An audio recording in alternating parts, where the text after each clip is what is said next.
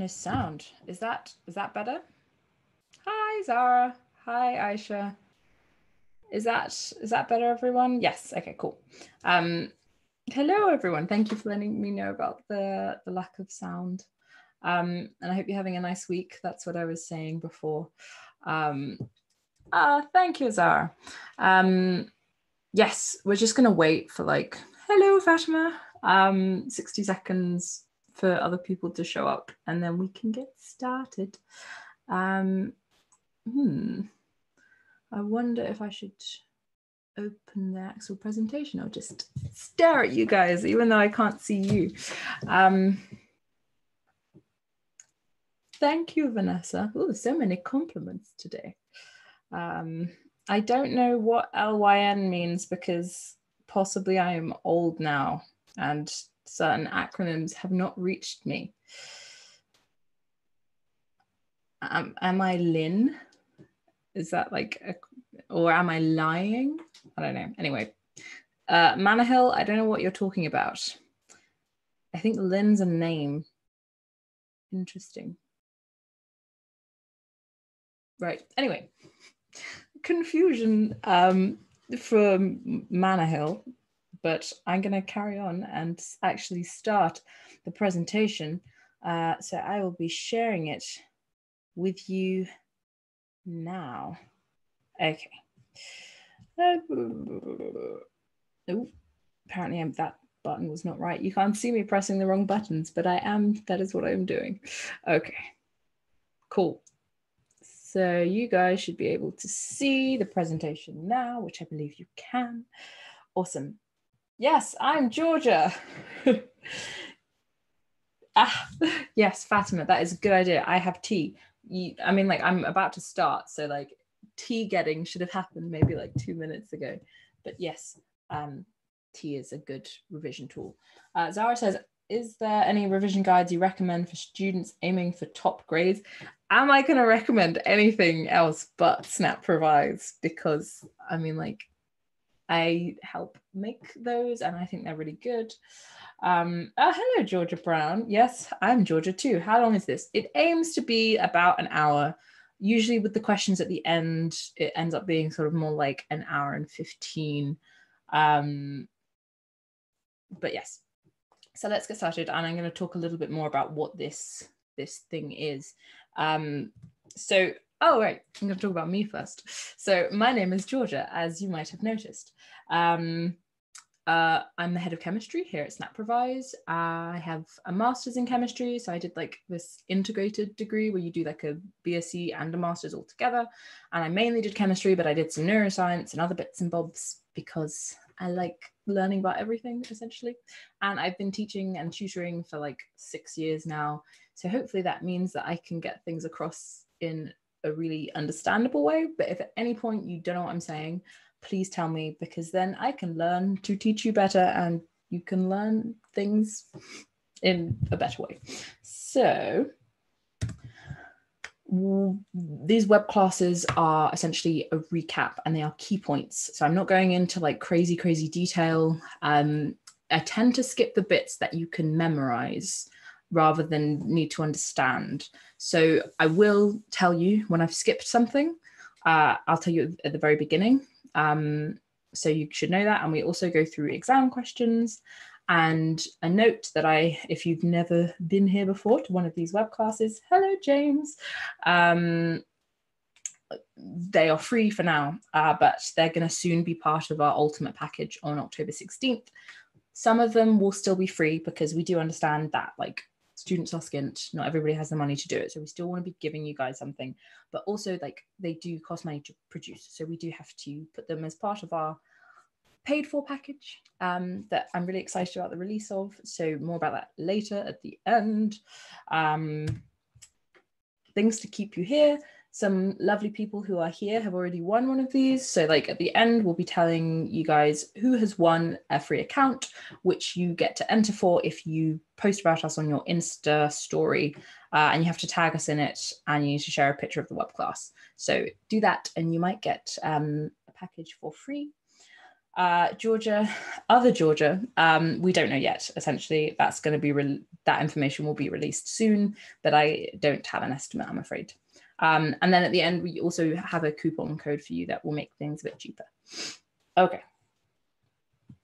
So you don't have Instagram? You should get Instagram just for the purposes of entering online competitions and for like, I don't know what other people follow on Insta, but I follow really pretty artists and it makes me happy when the news is rubbish. So do that. Okay, objectives. Oh, you've got a chemistry test. Well, this is perfect then, because I'm going to teach you the things that you need to know. So yeah, this is really good timing, people. So our objectives are to perform calculations with moles and molar mass. So that should be super helpful for your tests. The second objective is to be able to work out molecular and empirical formulas using moles and things like that. And also you did cover balancing equations at GCSE, but we're going to recap that because it comes up a lot in A-level and we're going to sort of extend our knowledge of it. Shannon, the lessons for year 12 currently are once a week on a Tuesday at 6:30. Possibly they're going to be coming up more often when we release our SnapRevise 2.0. Yes, but the year 13 ones are on Thursday, once a week, same time. So I'm not going to be covering ionic charge prediction, which some people shove in with this topic as well. And I'm not going to be talking about specifically how to balance ionic equations. The things you will learn about balancing equations will be useful for that, but I'm not going to specifically look at like electron balancing and charge. Oh, I'm so sorry. Is that fluffy Pikachus? Is that multiple Pikachus? Multiple Pikachus, fluffy Pikachus. I'm sorry that you have a test and I hopefully will be able to help you with that. Okay, so I'm just going to run through the spec points. So we cover AQA, OCR, EdXL. I'm not going to read through them because that's long, just like have a glance about what kind of spec points we're covering. As I say every time, please, please, please keep an eye on these just for your own learning. You need to be able to like use it as like a tick thing, to-do list or something like that, because you kind of have to be taking responsibility for your own education at this point. Your teachers can't do it for you now. So yes, keep an eye on your spec points. Here are the OCR ones. Having a look, I'm going to give you maybe like 20 seconds and sip my tea. And then here are the EdXL ones, which seem to be a lot shorter, much more concise. Okay, we can get started. So we're going to talk about what we already know. Zena, I'm sorry, you also have a test. Everybody seems to have a test. Apologies. Oh no, I can't get my pen out. Oh no. Okay, camera is fine. Cool. So help me out, guys. This is our recap from things that you should already know that we need to know for this web class. Someone tell me the like nice and proper definition of relative atomic mass. So like this would be like a 2-mark question in an exam, and there are sort of like 2 key things that you like absolutely have to say. Anybody want to like chuck something in the comments? And by anybody, I mean everybody.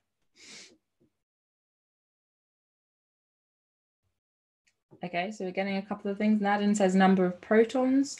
Not quite, that's the atomic number. We've got AFT saying weighted mean mass. That would be 1 mark, kind of. You have to say mass of what? Roa Al-Arudi is saying mass of element relative to 1/12 of carbon-12. That is also 1 mark.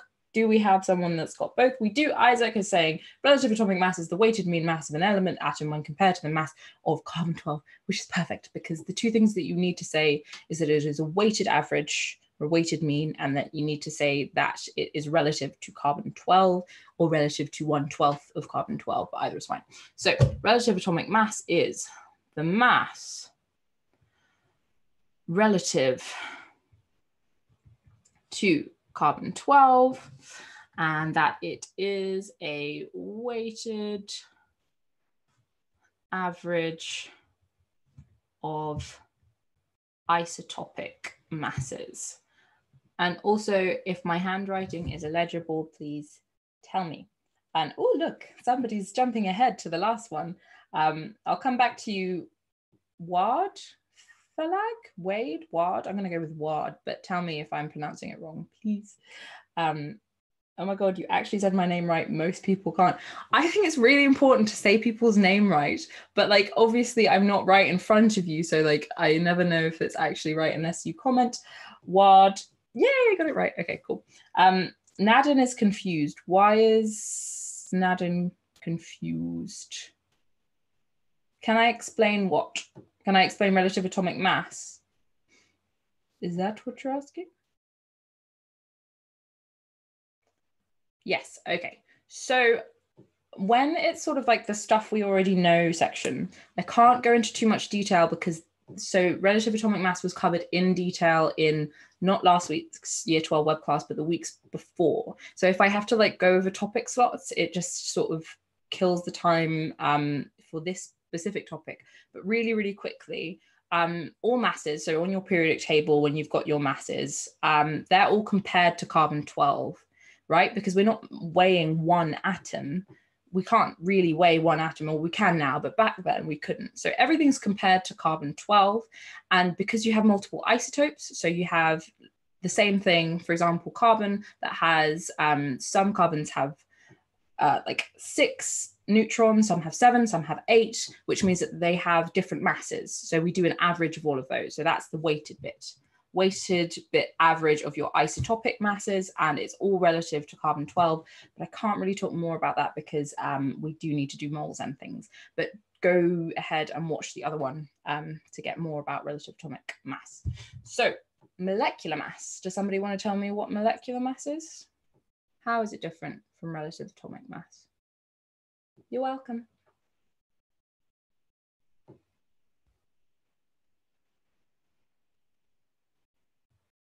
Anyone for molecular mass? Mass of a molecule? Yeah, try to go into a bit more detail, AFT. What do we, so it's the mean mass, kind of. So like if we want to talk about it, like how would you work out molecular mass? Oh, yes, Faye, yeah. Okay, so what we're going for is it's the sum of the atomic masses of all the atoms in a molecule. So that's our perfect definition. So it is the sum of the masses of all atoms in a molecule. Wicked. Okay, so last one. Somebody already told me what an ion is, but guys, have a go anyway. Yes, Emma, if we wanted to go into more details, we would talk about it being in comparison to carbon-12, but usually we're just talking about it like within the realm of the molecule. Charged particle, yeah. So particle is a better thing to say than atom because it can include molecules. So charged molecules are still ions. So I'm going to put an ion is a charged atom or molecule. And then in brackets, particle, because that includes both. Wicked.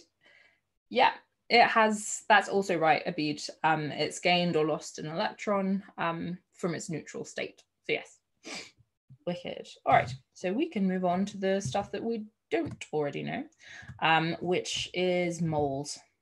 So moles is a lot of sort of like calculations and defining. So the main thing we need to start with is Avogadro's number. So a mole is basically like an amount of substance where you've got Avogadro's number of particles. So what we want to do, and we've already got James and Fluffy Pikachu's and AF2 telling me what Avogadro's number, and Georgia, so many people already know what it is. So I'm just going to go ahead and write it in because you guys already know what it is. So Avogadro's number, and I'm going to write the long version of it.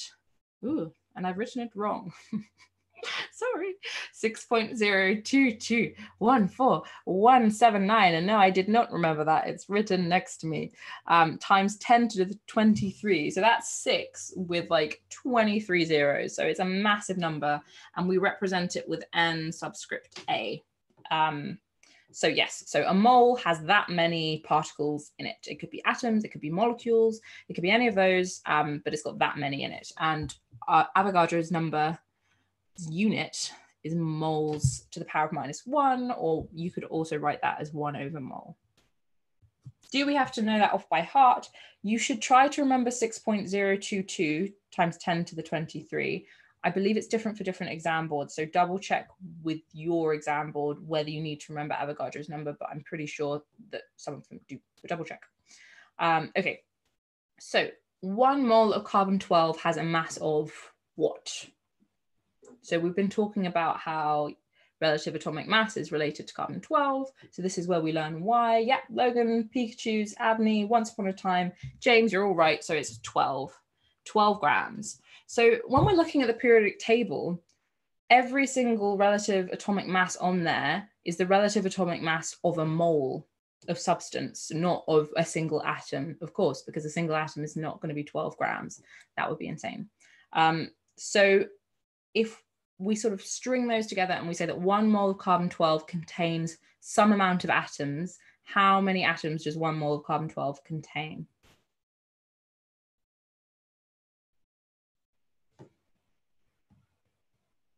Yeah, Cricket Ray's got it.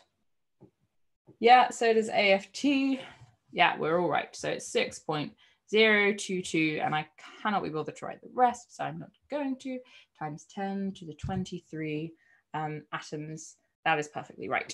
So what I want you guys to do right now is I'm going to get you to open up a website, or if you have your textbook in front of you, you need a periodic table. Basically, every time you come to these web classes, I want you to open a periodic table. I could have one in here, but it would mean flipping back between slides all the time, which is annoying. So if you could open one yourself, and there is a website called ptable. So like literally just like ptable.com. Or is it .co.uk? Let me check. I believe it's .com. Yes, it is. Cool. So opening up your periodic table, we've just sort of acknowledged that all of the masses on the periodic table tell us, thank you, SnapRevise, tell us how much a mole weighs. So looking at your periodic table, can someone tell me how much 1 mole of oxygen weighs, or what's the mass of? 16. Yeah, thanks, AFT. Thank you, Abney. So it's 16 grams. And Abney, it's a really good idea for you to get in the habit of making sure you add your units on the end, even if it's just in a comment on a YouTube video. So make sure you put grams. Same for you, Haneen. Okay, iron, 1 mole of iron.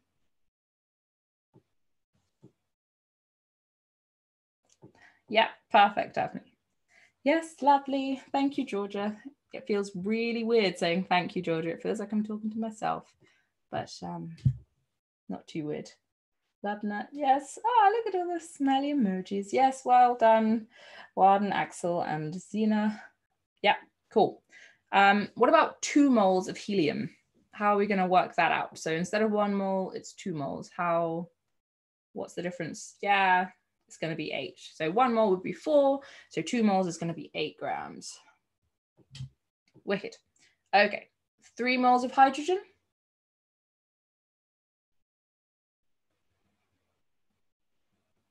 Yeah, 3 grams because hydrogen is 1 gram.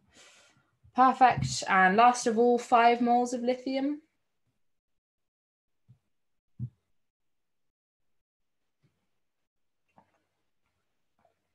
Yeah, it's frozen. If it freezes, try refreshing the page. Sometimes that helps. But yes, we've all got, so some of us are doing it to 1 decimal place, some of us are rounding up, but it's fine. All is fine. So let's do 35 grams. In your exam, what you want to be doing is sort of keeping the same amount of decimal places as it asks in the question or as in the periodic table in your data sheet. Yes, thank you. You're all correct. All right. So that's our introduction to moles. That's reasonably simple. You'll handle that quite well.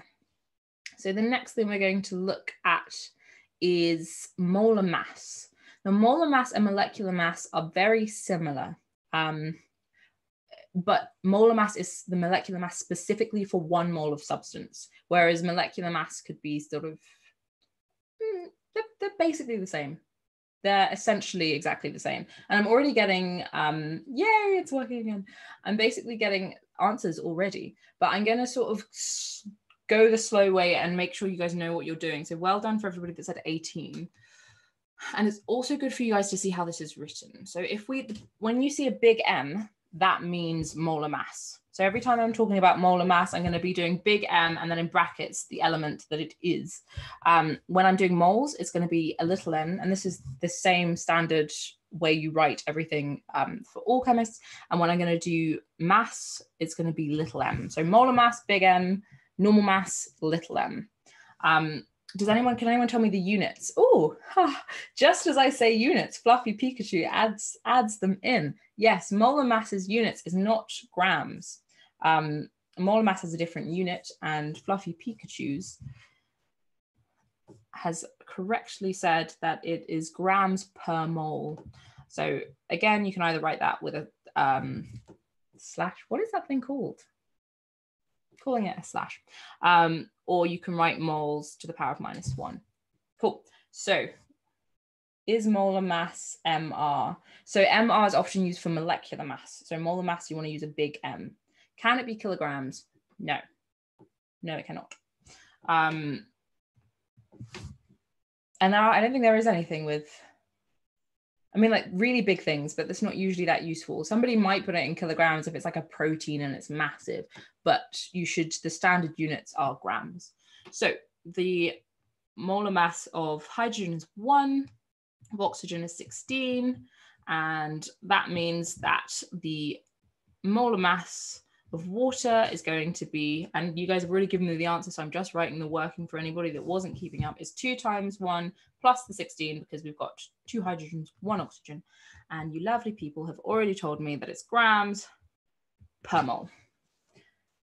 Cool. So we're going to work backwards now. So if anybody is unfamiliar with these triangle things, the sort of the mass, molar mass, moles thing, the way it works is that you cover up the thing that you're looking for. So for this question, we're looking for number of moles. So we ignore this bit, and we just do mass, and then it's over molar mass. And we're already getting correct answers. So you guys are fabulous. But so for this, it's going to be the mass divided by the molar mass, right? And we've been given the mass, which is 146. And we want the molar mass. So we know that hydrogen has a molar mass of 1. And I'm going to just tell you that chlorine has a molar mass of 35.5. So the total HCl molar mass has got to be 36.5. And because people have already told me, I'm just going to write it in, which is 4. And you have rightly said that the units for moles is just moles, obviously. Wicked. All right.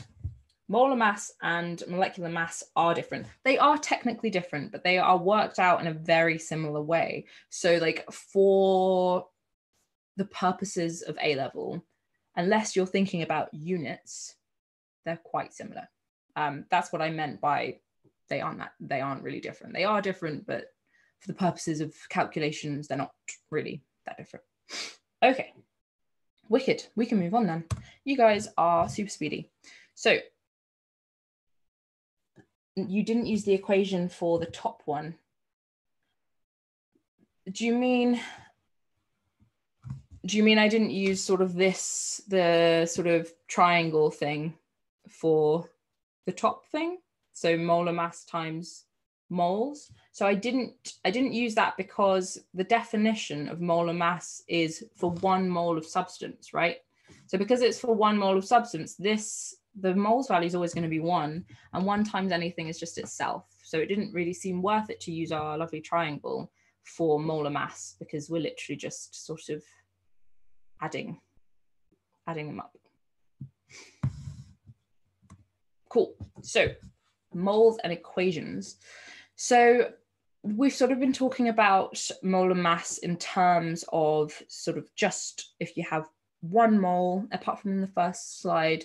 But what we want to be able to do is think about our equations. And the important thing in equations is to make sure you look at the big number in front. The big numbering in front, yes. For everybody that's recognizing that is respiration, yes. yes, it is.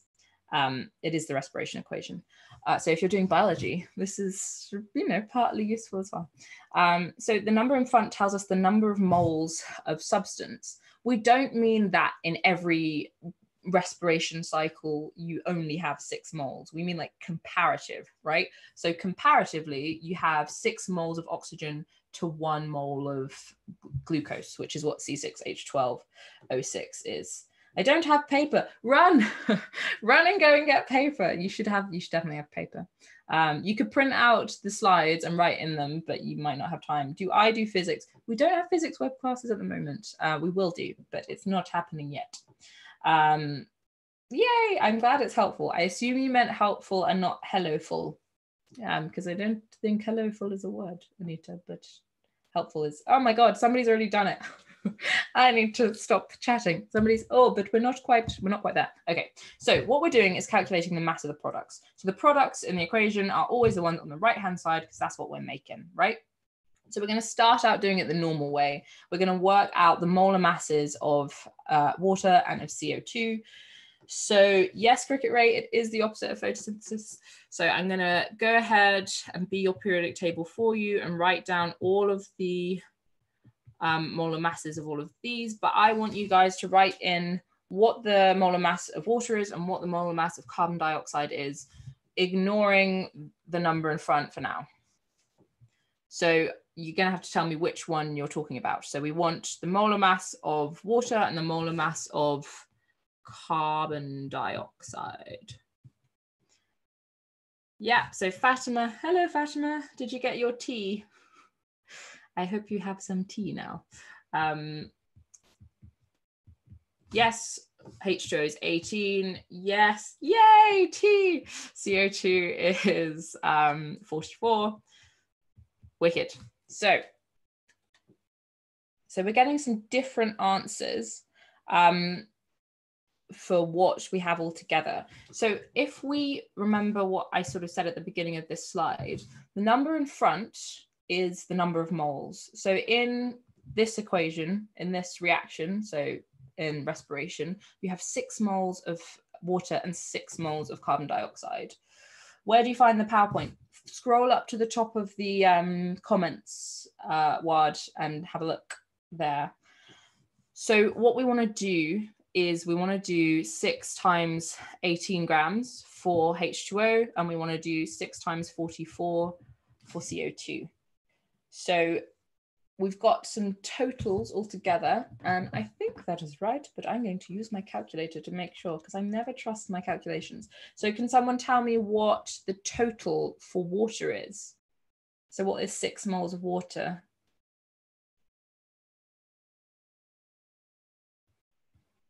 Isn't that molecular and not mass?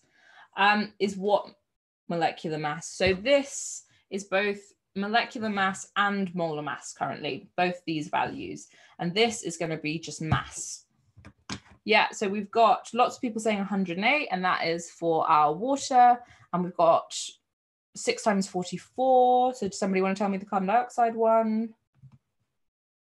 Yeah, thank you, Haneen. So we've got like a good sort of altogether answer. So 264 grams for carbon dioxide, and then altogether we've got 372 grams. So that is our total mass of products. Wicked. You guys are doing so well so far. And I think the answer to this question is going to be good, but just we'll check. So how are we feeling? Give me some emoji feedback. And if you don't get it, tell me what it is that you don't get, or I will not be able to help you. So we've got some ones. I know it has like a number system, but I really prefer emojis. It's just more fun. Yay. Thank you. And Cricket Ray, did you say 0 last time? Because I feel like people just trying to confuse me. Ooh, trouser press guy has a sort of head tilty emoji. I didn't know you could do that kind.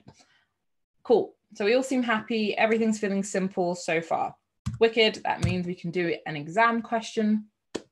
Cool. Thank you for all the emojis. Am I doing reacting masses too? I believe I can't. No, I think reacting masses is the next web class. For this web class, it's going to be molecular and empirical formula. And then the last bit is going to be, sorry, I'm going to skip ahead in this presentation. So it's going to be molecular formula, and then it's going to be balancing equations. So this is all sort of like the most basic mole stuff, not reacting masses. That is next week.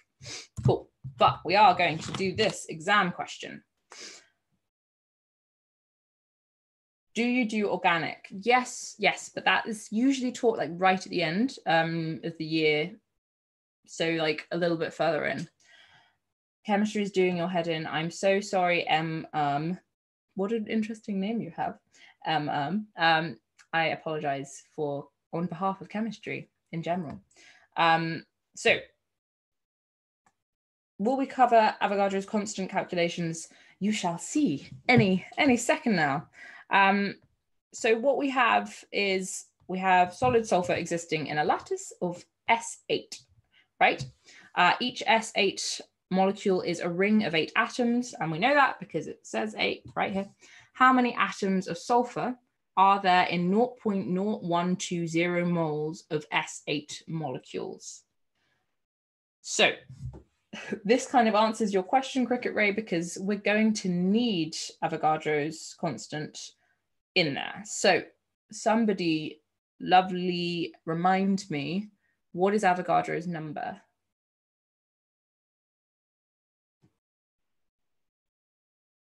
And Logan, you are right. You've done it very quickly. Well done. We've got Adam saying 6.02. You've forgotten maybe like 23 zeros at the end there. Yes, Fluffy Pikachu's. So Avogadro's number, and A is 6.022 times 10 to the 23. Thank you, Ra. Thank you, Aisha. Thank you, Sophie. Thank you, other Georgia. Honestly, I'm not going to get used to calling somebody else Georgia. It feels really weird. Okay, so we know that there are that many in how many moles? How many moles does Avogadro's number represent?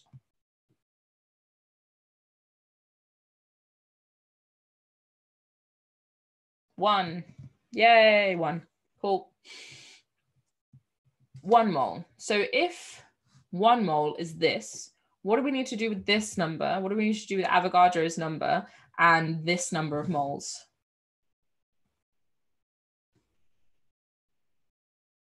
So we don't want 1 mole, we want 0.012 moles. Yeah, you multiply them. So we're just going to do 6.022 times 10 to the 23 times 0.012. And that will give us what? Someone shove that in their calculator for me. I'm sorry that you don't like your school teacher, but you know, I am like right here on your screen, so it's cool. You got me. Yeah, cool. Lots of people saying 7.2264 times 10 to the 21. Right, but that's not our answer. Tell me why it's not our answer.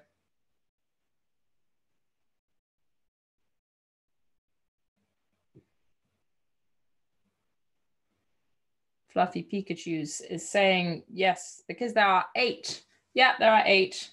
What do we need to do? We have to multiply by 8. Oh my God, it's like I say things and then the comments pop up exactly the same time. Thank you, Fatima. Thank you, Nadine. Thank you, Melanie.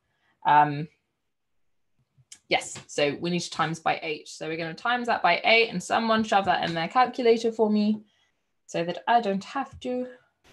Am I doing a live session tomorrow? No, I'm doing one on Thursday though, but that's for year 13. Yeah, thank you, Aisha. So we've got 5.78 times 10 to the 22 atoms. And I would put that in the answers. Wicked. All right, so recap, just in case somebody wasn't following. We've got Avogadro's number of atoms. We don't want 1 mole, and Avogadro's number is 1 mole of atoms. We want 0.012 moles. So we times Avogadro's number by that, but we've got S8. So we've got 8 sulfur atoms, not 1 sulfur atom. So we times by 8 and we get this. The next year 12 live session is next Tuesday, and that is calculating reacting masses, I believe. Oh, okay. I will see you not tomorrow, Thursday, Aisha. Tomorrow's biology year 13, which still may be useful for you. Okay, so next question. A student heats, oh, quickly before, I haven't defined anhydrous yet. I do later, which is bad timing because this question needs it. Can someone tell me what anhydrous means? What's the formula we need to know when we're linking Avogadro's constant and moles? So if you want to know how many, so it's sort of, whoops. How long does each session last? Usually about an hour, hour and 15, something. Yeah, no water. Thank you everybody that is saying no water for anhydrous. So I'm going to really quickly go back and write down that we have Avogadro's number times the number of moles is equal to the number of particles. That's the formula you need to know. Yeah, or the way Sophia's written it. That's just it rearranged. How long is your session usually? It is, has somebody, wait, my God, everybody's going so fast. All right, really, really quick. I need to move on and stop rambling. So the anhydrous, so the without water aluminium sulfate has formed a mass of 6.846 grams.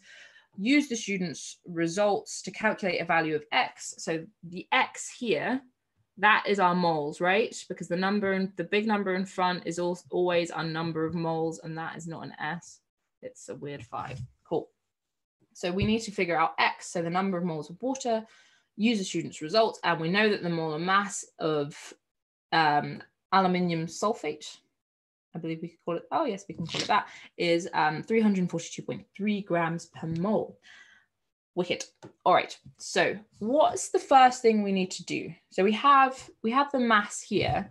I'm going to give you guys this little triangle thing. So if we remember, the little m is mass, big M is molar mass, little n is number of moles. Yeah, so if we have this mass here, right? So we have mass, which means that it's this m here. And what are we looking for? Yeah, we're looking to calculate moles. Well done. Could one of my lovely colleagues please give the topic name for year 13 bio tomorrow? Because I don't know what it is. Cool. So we've got 6.846 grams of aluminium sulfate, and we want to know how many moles it is. So we're going to divide by its molar mass, because if we cover up N, which is the number of moles, we've got mass divided by molar mass. So 6.846 divided by 342.3, which is 0.02. So we've got 0.02 moles of aluminium sulfate. So that's where we are so far. Okay, so what do we need to do next? Anybody got any ideas? What's our next step? So we know how many moles of aluminium sulfate. We want to know how many moles of water there are in the end. So we want, yeah, so we're trying to figure out, we don't quite want, yeah, so we want the mass of water. So we've got, lovely. So yes, we do want the mass of water. So if we know how much the anhydrous aluminium sulfate is, how are we going to work out how much water there is from the sort of total crystal mass? Does anybody said? Original, oh yes, Aisha said original minus new mass equals the mass of the water. Yes, so yes, and Haneen, you're totally right. Yeah, what we're going to subtract. So we've got this mass here, which is the total mass. So that's including, whoopsie. So that's including the water. So that's 12.606. And we want to take away the dry mass, so the anhydrous mass. So that's 6.846. And that gives us 5.76. The dot means, yes, pretty much. The dot after water usually means that it's a hydrated crystal. That's usually when you use a dot. Cool. So we know that we have 5.76 grams, that is water. So we're going to need, oops. So right now we have a mass and we're looking for moles, right? So because we're looking for moles, we're going to do mass divided by molar mass. So we've got the mass of 5.76. And can someone tell me what the molar mass of water is? It's not 16. Oh, or are you saying, Angela, are you saying that's the final answer? Thank you, Anita and Aisha. Cool, yeah, it's 18. I've got to stop pressing the screen. Okay, divided by 18. You're totally right, which is 0.32 moles of water. Okay, so now what we need to do is sort of think of it as a ratio. So we've got 0.02 moles of our aluminium sulfate. Oops. And we've got 0.32 moles of our water. So we want to know, so what do we need to do with this to get the sort of like a whole number? Where did the 18 come from? The 18 is the molar mass of water. So the molar mass of oxygen is 16 and of hydrogen is 1. So H2O, 2 hydrogens, 1, 2 plus 16 is 18. Divide by the smallest number. Yes, beautiful. We can divide by the smallest number. And if we do that, we get a ratio of aluminium sulfate to water of 1 to 16, which means that for every 1 mole of aluminium sulfate, we have 16 moles of water, which means that X is 16. Well done for everybody that got that right. And yes, this is very similar to empirical formula calculations. And yeah, I'm glad it makes sense once upon a time. That makes me happy. Okay, so we have gotten to the end of that exam question, which means that unless anyone is totally lost, we're going to move on. So you need to tell me if you're totally lost. Got about 5 seconds.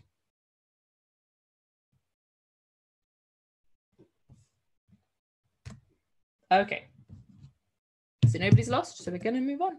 We're going to be looking at molecular and empirical formulas, sort of like what's the difference between them, and sort of practicing figuring them out from experimental data. So molecular formula says how many atoms there are of each element in a molecule, so the actual number, whereas the empirical formula is the ratio. So why did I divide at the end? Why did I divide at the end? So at the end, essentially, you just want them to be whole numbers. So you can do anything with this ratio to make it whole numbers. I personally try to like find the nearest number that they both will times into a whole number by, or you can divide 0.32 by 0.02, however you want to do it, but you need to get them to be whole numbers so that you can write them in moles. Cool, good. So the molecular formula, and somebody already said what this thing is called, butanoic acid, and that is butanoic acid. You don't need to know that until the end of the year, possibly, but well done. So with molecular formula, we're literally just going to write how many carbons there are, how many hydrogens there are, and how many oxygens there are. So somebody help me out. What is the molecular formula for butanoic acid for this thing?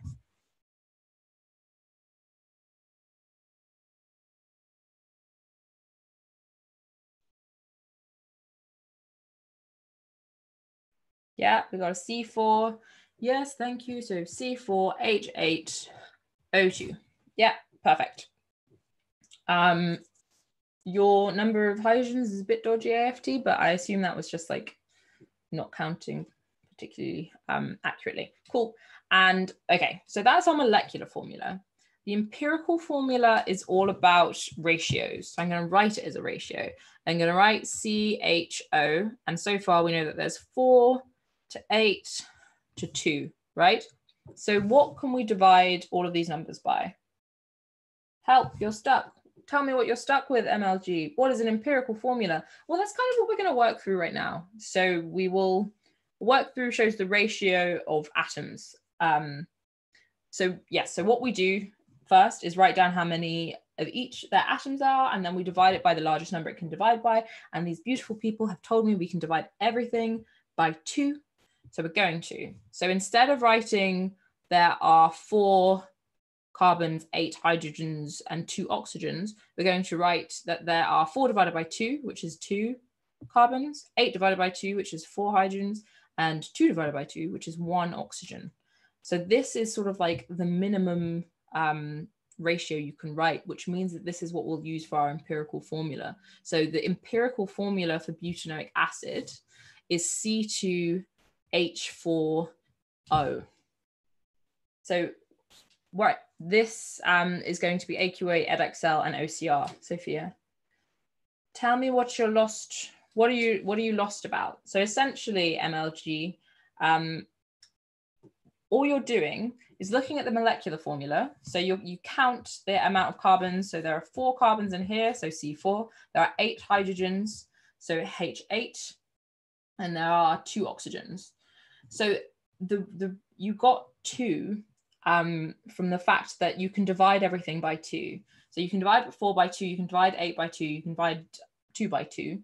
And essentially you're looking for, in maths, you would call it the highest common factor. So you're looking for the highest common factor, the thing that all of them can divide into, then you divide all of them by that thing, and that will give you the empirical formula.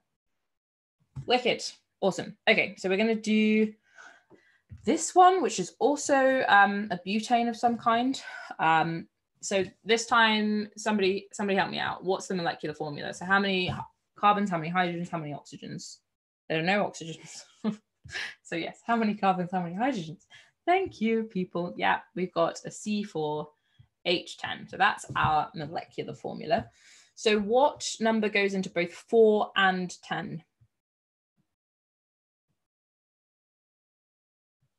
What's the highest number that goes?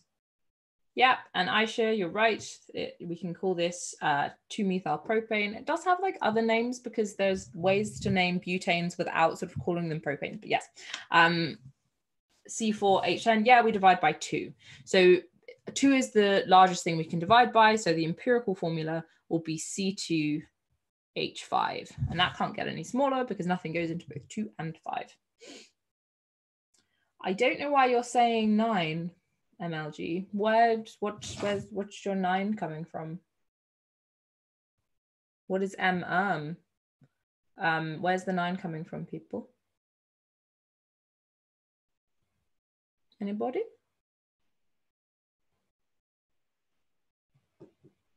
Multiply by 9. Why would we multiply by 9?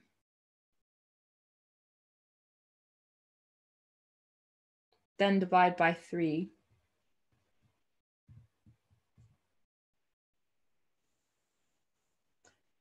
Nope, that's right. Why are we multiplying by 9 and dividing by 3? What is this? All right, I'm going to leave that for now, as long as everybody's cool with the fact that you find the highest common factor and then you divide all of the numbers by that. The answer is C2H5 AFT.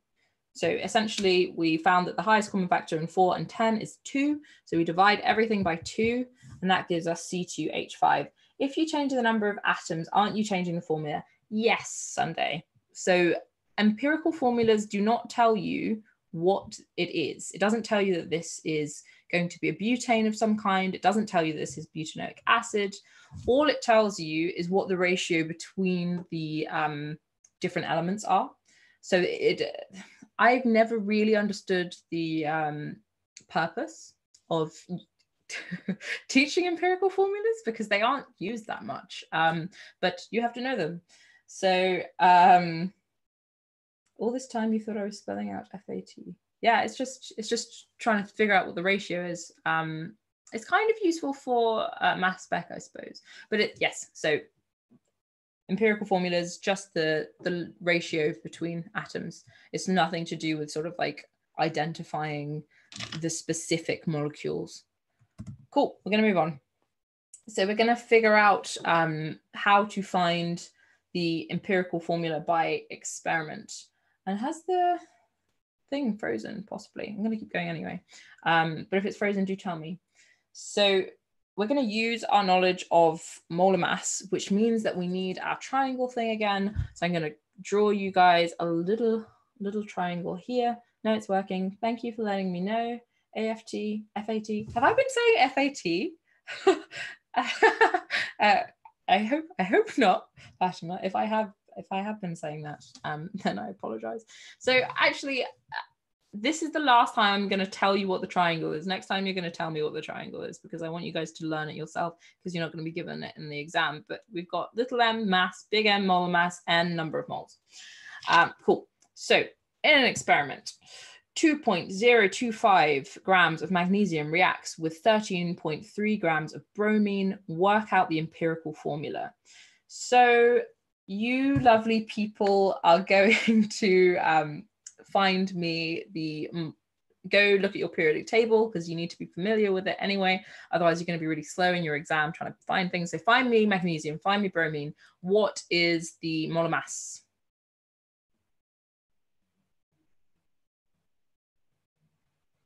Kaylee, it is that. And I'm wondering if you sort of know that already from your knowledge of group 2 metals. But we're going to, yeah, 24.3, not milligrams, just grams, cricket ray. Make sure you got your units right. You will lose marks. So your molar mass of magnesium is 24.3 grams.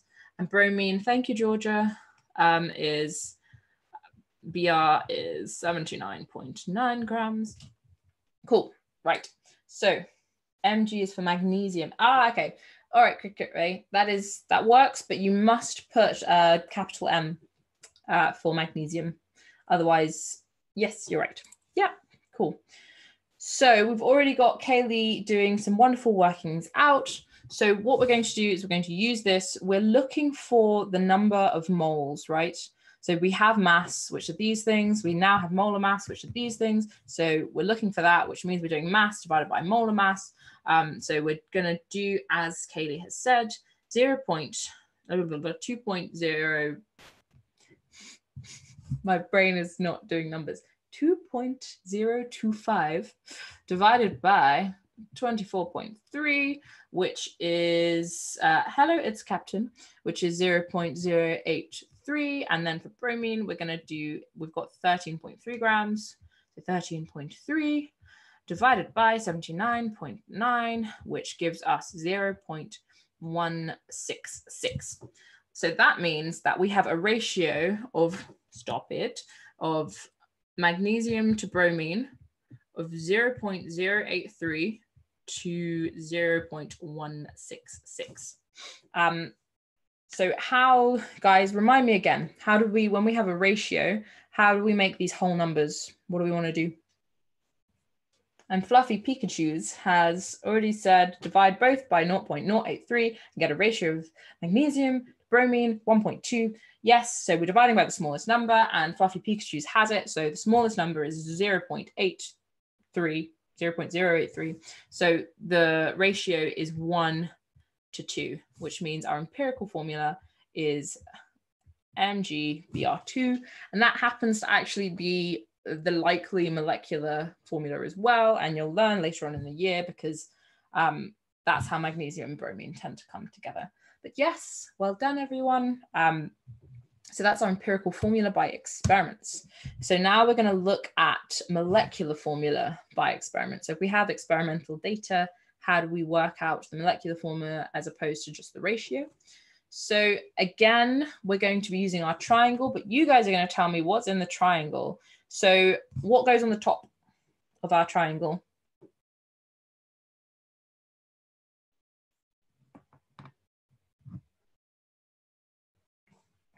Thank you, Ard. Yeah, mass, little m. And what goes on the bottom? What's times together?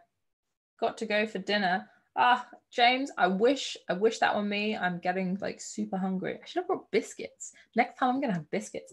Yeah, moles is big M, and then we've got moles and molecular formula. Yeah, cool. But it's moles, and it's not technically molecular formula, it's molar mass, Georgia. Yeah, wicked. Okay, so again, I'm gonna just, because you guys should really try to remember your carbon, oxygen, and hydrogen because you use them so much. So it's really worth just having them in your head. You might even have them in your head already, to be honest, because they do come up so much. Cool. So carbon is 12 grams, oxygen 16, hydrogen is 11. So we have some percentages, percentage composition, and we have a molecular mass. So that's going to help us figure out the molecular mass, the molecular formula, rather than the empirical formula. So yes, so what we're going to do is just remember that a percentage is over 100. It's really funny I should say that because I believe it was Cricket Ray's homework question before that. I totally forgot they were over 100. Yes, so to work out carbon, that says 600, not 60. We're going to do 60 over 100, and we're going to times it by something. What are we going to times that by? Why am I doing 60 over 100? What am I trying to work out? Divide the percentage with with MR. Yeah. So what we're really trying to do here is figure out sort of how many grams of the molecular mass is carbon going to be. So we're doing 60 over 100 times 60, which gives us 36. So that's for our carbon. So I'm just going to put a big C here. And then for our hydrogen, we know we have 13.3 recurring over 100 times 60 again, which gives us 8 grams. And then we've got oxygen, which, what did I say? 26.6 recurring over 100 times 60. And if you don't know how to use the recurring button on your calculator, I suggest you find out because you might need it. And what does that give us? That gives us 16. Cool. So right now, all we have is mass. These are masses, not molar masses. So if we want number of moles, what do? What do we need to divide these things by or times these things by? Or what are we doing with them? Times by 12. We don't want to times by 12. Timesing, so right now these are masses. So the mass is on the top, right?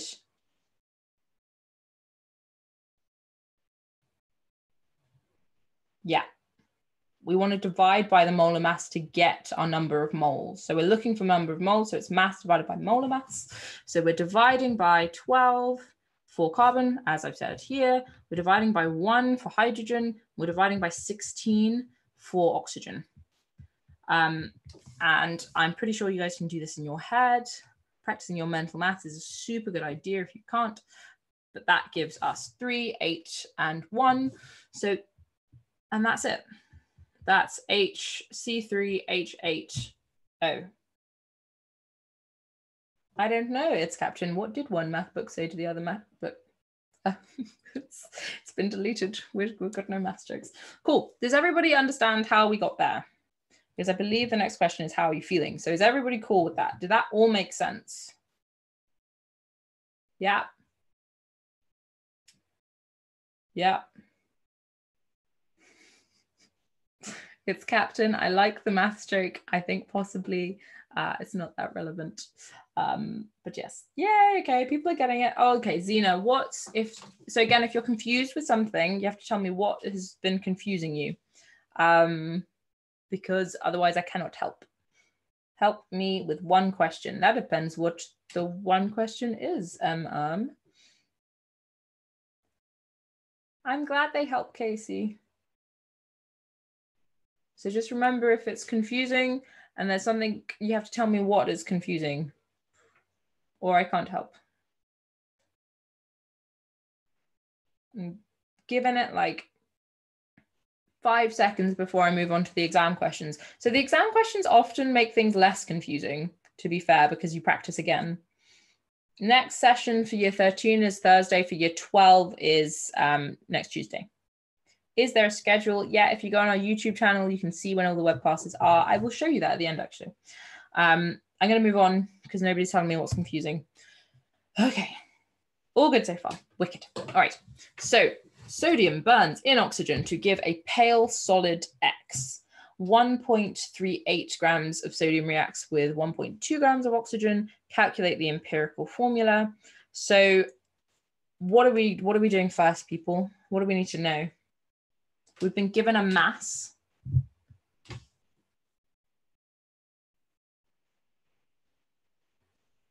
I can't help you with questions that aren't related to the current lesson. You can ask that when I do enthalpy, when an enthalpy lesson, but that might be too late for you. Find the moles. Yes, we want to find the moles. Cool. So I'm going to draw us our triangle. Do you know, I'm not going to draw us our triangle. We're going to do it without the triangle.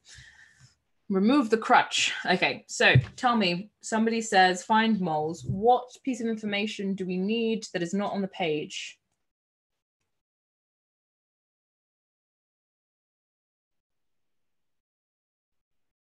Mass divided by MR. Yep. So we want the molar mass. So the molar mass of sodium is 23. So that's from periodic table. And the molar mass of oxygen, as I've said, you should probably remember this one, is 16. So lovely Kaylee and lovely Trinette have said mass divided by molar mass, which is true. So we're going to do 1.73 divided by 23, which gives us something. It gives us 0.075. And we're going to do 1.2 divided by 16, which gives us 0.075. And this question is super nice because essentially we don't have to work out ratios because it's obviously a 1-to-1 ratio, right? They're the same number. So the empirical formula of X is NaO. Yes, Cricket Ray, you're totally right. 1-to-1 ratio. Kaylee, you're totally right. It is NaO and it's 1-to-1. Perfect. Okay. So the next question is the molar mass of X. So X is the same X that's in the beginning of the question, is 78 grams per mole. Give the molecular formula of X. So what we're going to do with that is we're going to figure out what kind of combination of NaO would give us 78 grams, right? So first we need to figure out what is the molar mass of NaO first. Anyone? How are we going to work that out? We're not going to think about charge for the purposes of this question, Adam. But yes, we would think about charge at some point, but it wouldn't be a 2- charge. Yeah, we're going to do 23 plus 16, which is 39. And we've got a total molar mass of 78 grams. So what are we going to do with our 78 and our 39? Anybody? Wicked. Yeah. Thank you, Emaine. Thank you, Kaylee. We're not going to multiply, Cricket Ray. So essentially we know our molar mass is 78 grams, and we know that the mass of the empirical is 39. So we're going to divide them. And then by that, we'll get 2. Why are we adding 23 and 16? Because we're trying to work out the molar mass of NaO, and the molar mass of sodium is 23 and the molar mass of oxygen is 16. So 23 plus 16 is 39. So we divide them and we get 2, which means that we have 2 lots of NaO in the molecular formula, which means we've got 2 lots of sodium and we've got 2 lots of oxygen. So it's Na2O2. Yay, Cricket Ray, glad. Why divide it? Because we're trying to figure out how many NaOs can get in the molar mass of X. So how many of the molar mass of NaO gets into 78? And we know that the molar mass of NaO is 39 because we added those together and we got 39. So we've got 78 divided by 39. Wicked. Okay, moving on. Oh, this one is a big one. Okay, so sulfamic acid is a white solid used by plumbers as limescale remover. Sulfamic acid contains 14.42. What if the rate? I'll come back to you, Sophia. 14.42 by mass of nitrogen, 3.09 hydrogen, and 33.06% of sulfur. The remainder is oxygen. Find the empirical formula of sulfamic acid. This is the last slide, I think, Aisha. Oh no, we've still got balancing equations, Jesus. Actually, okay. So I'm gonna like fast forward because we've done a lot of these questions already. And we've already been going an hour. So I'm gonna skip ahead to balancing equations just so we don't run over. So quickly, key vocabulary. What does the AQ mean? What does that little subscript mean? Aqueous. Yeah, thank you. No, I can't, Casey, I can't do random questions that aren't already in here, I'm afraid. So aqueous, but I will try to work that into another one at some point. So we've got aqueous. What does the L mean? Yes, what? It's liquid. Perfect. And G, what does G mean? Gas. Yeah, thank you. And the S, solid. Yeah, thank you. Anna, thank you. What? Cool. All right. So we've already talked about anhydrous, but somebody remind me, what does anhydrous mean?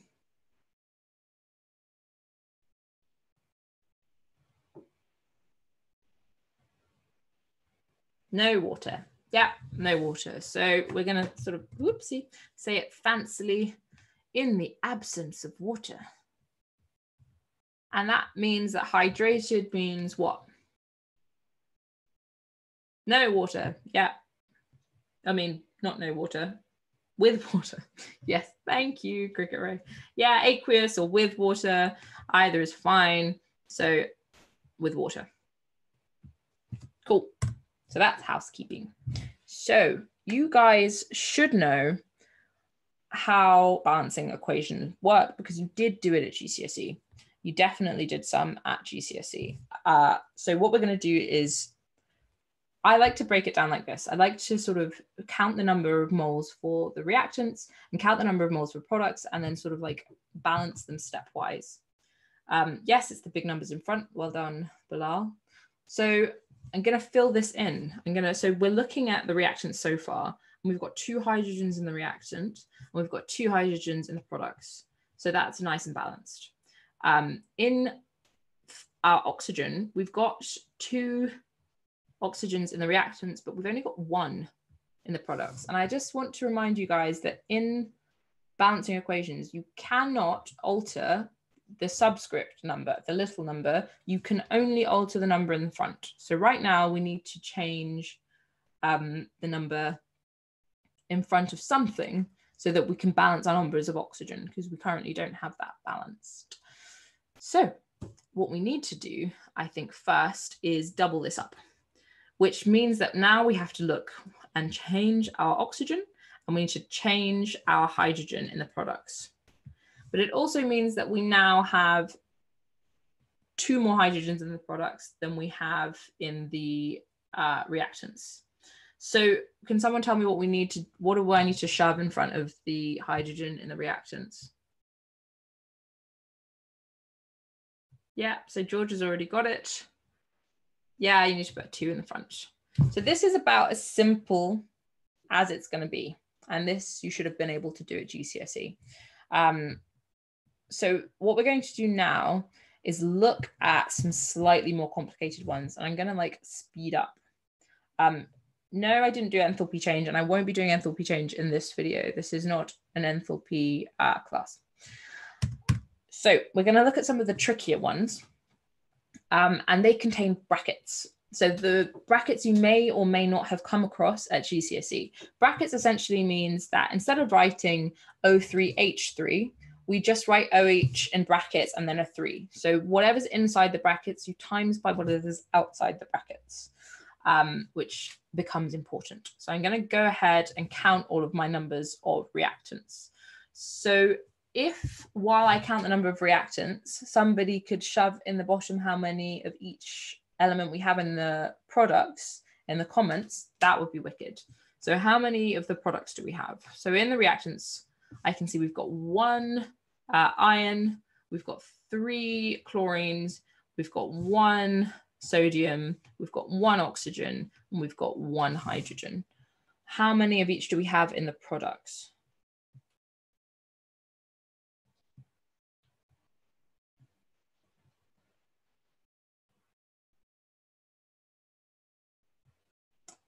So we've got, yeah, we've got 1 iron, yeah, and for chlorine we've got, so we've got 1 chlorine. We've not got 1. Fluffy Pikachu says 3, but there's 1. There's 1 chlorine, and then we've got also 1 sodium. But in this case, we've got 3 oxygens and we've got 3 hydrogens. Yeah, so 1, 1, 1, 3, 3. Perfect. Okay. So what we need to do is we need more chlorine and we need more oxygens, right? So I'm going to do the first thing I'm going to do is shove a 3 in front of here so that we can have more chlorines. So now we've got 3 chlorines and we've got to times the products by 3 here. So that means we've got 3 sodiums. Now we've got, why does the OH go into brackets? That's just how you write it. So anything inside the brackets, you want to times by the number outside. It's not how many bond. It's just sort of, OH they come as a group. So you have OH groups. So instead of just sort of like writing them out, this gives you more information. It tells you that there's an ion surrounded by 3 hydroxyl groups, which is what you call OH. So it's not that important until later on in the year. Yes, so Mariam says it as well. OH is an ion that stays together. Cool. Right, so where are we? So I now have too many sodiums in the products compared to the reactants. So I'm going to shove a 3 in front of the sodium as well. And that changes the number of sodium ions in the reactants to that. And we also need to change the oxygen to 3 and the hydrogen to 3. And that has like balanced our equation nicely. So what I'm going to do for the next one is I want you guys to just have a go. Just have a go at balancing it, because it's going to be quite difficult for me to just keep asking you how many reactants, how many products we have. So have a go at it. I'm going to give you like 90 seconds, so like a minute and a half to have a go at the sodium phosphate calcium chloride one, and then I will go through it.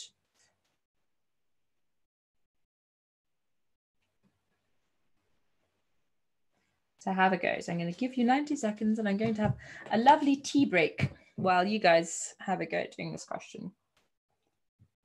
So I'm not going to tell you if you're right in the comments for the duration of my tea break, so that other people have a chance to figure it out themselves.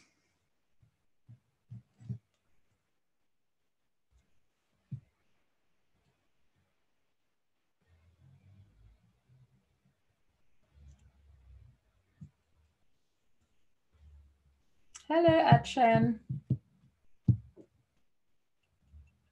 If you've just popped in, I'm waiting for people to come up with the answer for the last bit. We're getting some answers in, so I'm going to wait for a couple more and then I'm going to go through it.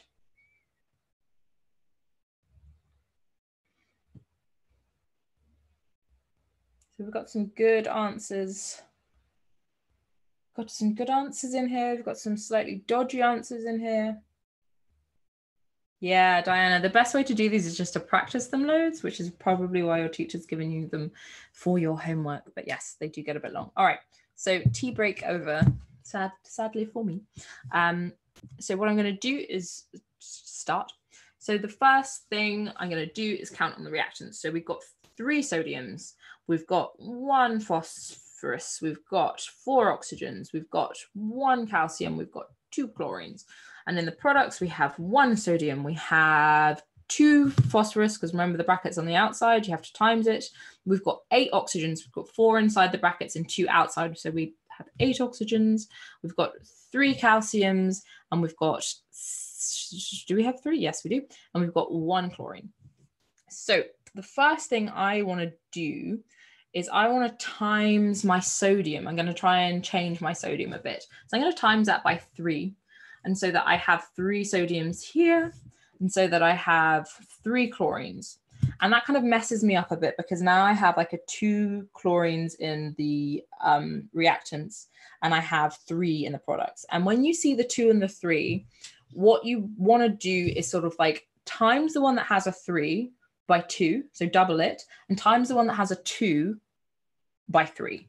And that should, because often people get really confused about what to do in that situation. So what I'm going to do instead of having this 3 in front of the sodium is I'm going to double up and make it 6. So in the products, I should have 6 sodiums and I should have 6 chlorines. And then I'm going to times the calcium chloride by 3 so that I have 6 chlorines and 3 calciums. So now I'm almost balanced. All I need to do is figure out how to get my oxygens nice and balanced. And that's starting to look pretty obvious because I need to double up. So I'm going to shove a 2 in here, which means that I now have 6 sodiums, 2 phosphorus, and 8 oxygens. And that nicely balances my equation. Well done for everybody who got it right. You're totally correct. Do I have more questions? What do you mean by do I have more questions that I'm going to ask you, or do I have more questions, or does somebody else have more questions? I'm going to move on because people seem to be doing okay. How do people feel about balancing equations?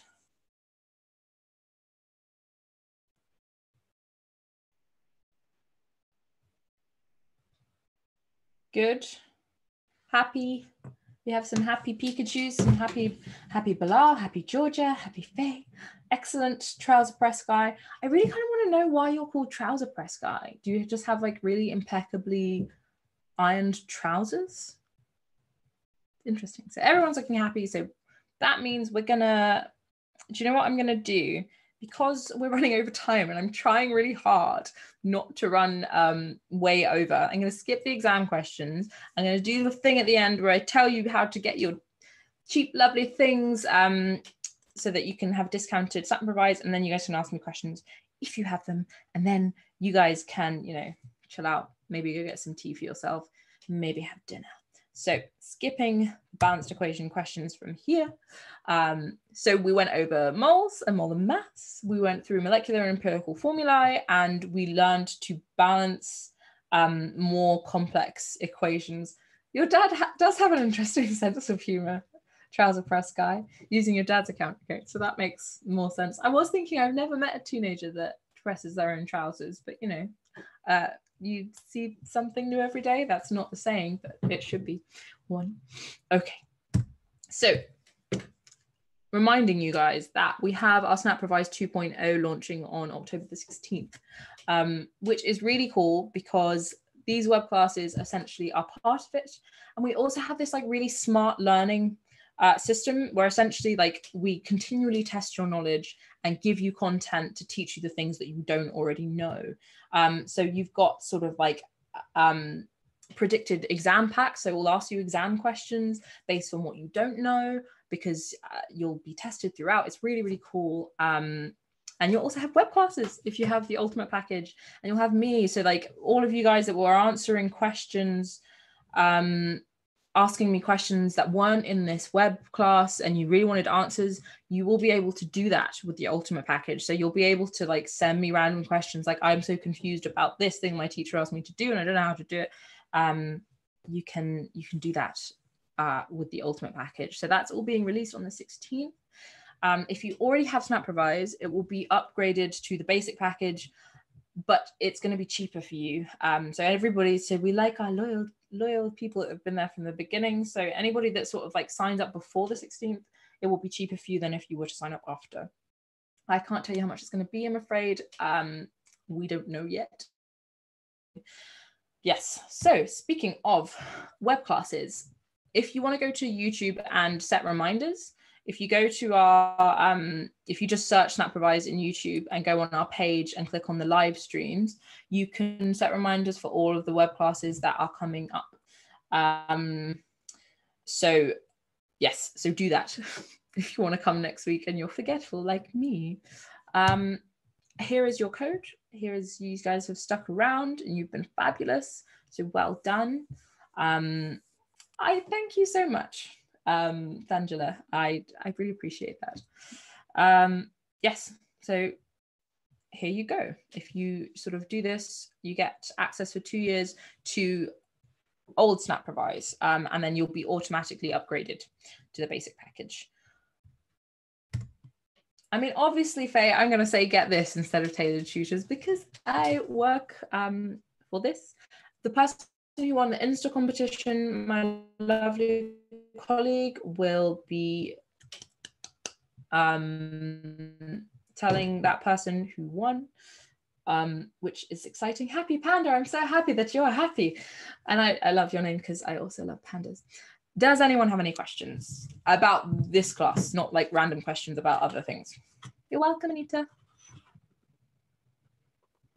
I know it does, Faye. I mean, when we have the price, we'll release it. We just don't at the moment.